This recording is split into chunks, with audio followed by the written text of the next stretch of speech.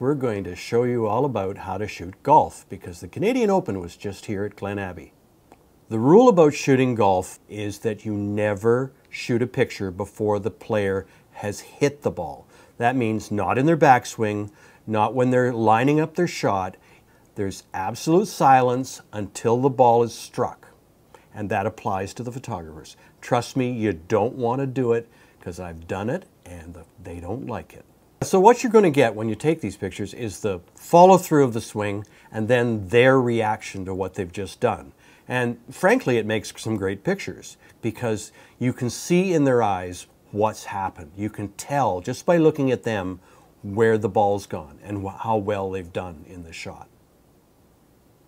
Shooting golf is done basically with very long lenses or very short lenses.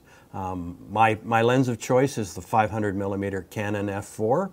It's light, it's portable, and it's very sharp. You can isolate the player and get very tight, expressive shots from 100 feet away.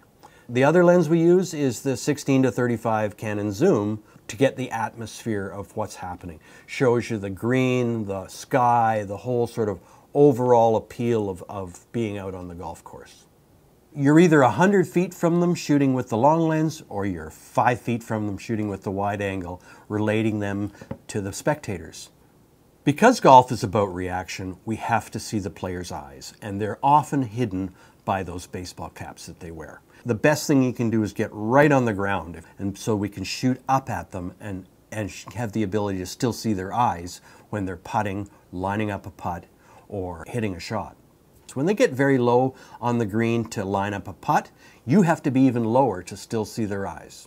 The bunker picture is a great picture because it allows us to get the player's eyes, the ball, and the sand all in the same shot. So it makes very nice pictures because you get all those elements together in one frame. We use very fast shutter speeds usually because you can freeze the action. When the club is swinging, it's moving very fast and it'll blur if you're shooting anything slower than maybe 1/1000th of a second. This also gives you the ability to create a shallow depth of field by using a bigger aperture to match the fast shutter speed, and that blurs the background so that it's not distracting. No matter what you do though, sometimes at the last second one of the marshals will stick his big orange flag to tell the spotters that the ball is on the way. So you try and line it up so that they're not going to be there, and every once in a while they stick their arms up in the picture, and you just got to live with that. Another one of the beauty shots we take is the low angle shot of the player silhouetted against the sky. In order to get that, you have to put the camera right on the ground. How does this help you shoot a picture of a friend hitting a golf ball?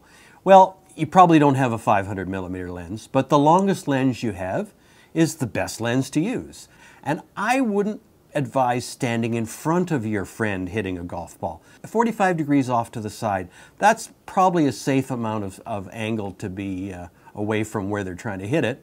Try the low angle so you can isolate them against the sky, show the beauty of the golf course.